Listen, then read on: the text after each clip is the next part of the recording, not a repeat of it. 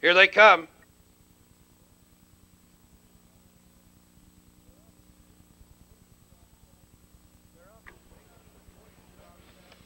They're up and pacing with Voyager out fast for the lead. Towards the inside, Bugsy Siegel came away well. Mr. Anthony left from the middle of the track looking for an early spot.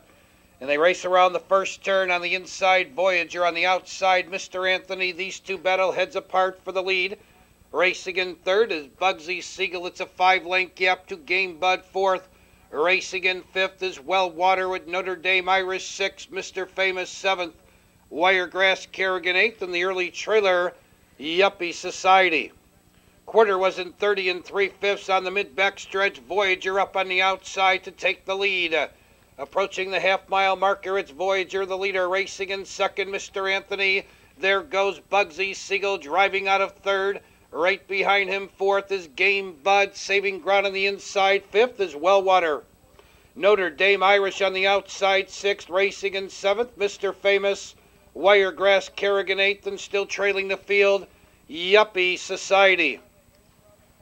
Half was in 101-1. They race around the far turn. On the outside, Bugsy Siegel. On the inside, Voyager. These two battle each other heads apart for the lead. Racing up to be third is Game Bud. Mr. Anthony, no place to go, fourth. On the outside, fifth. Here comes Notre Dame Irish. Down along the inside, sixth, Wellwater. 3 wide, seventh, Yuppie Society.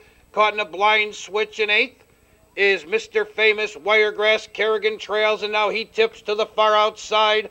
132 2 for 3/4. They straighten away to the wire.